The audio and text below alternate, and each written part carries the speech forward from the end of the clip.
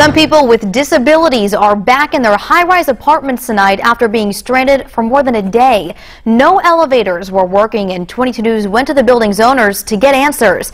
They had an interesting response to our investigation.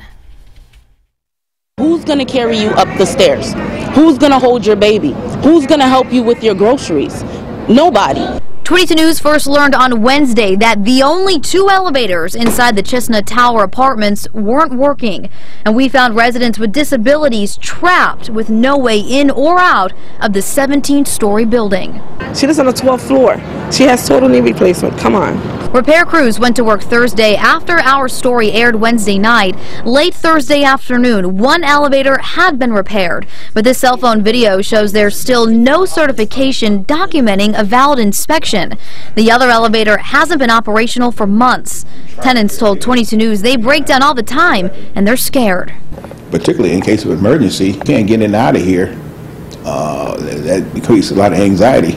Usually, even if they get both working, in a matter of a week or so, one is back down again. The building department told 22 News a complaint had been filed and there will be another inspection Friday. Springfield's Deputy Director of Code Enforcement, David Cotter, told 22 News that it is believed to be a short-term problem. It's been on and off, on and off.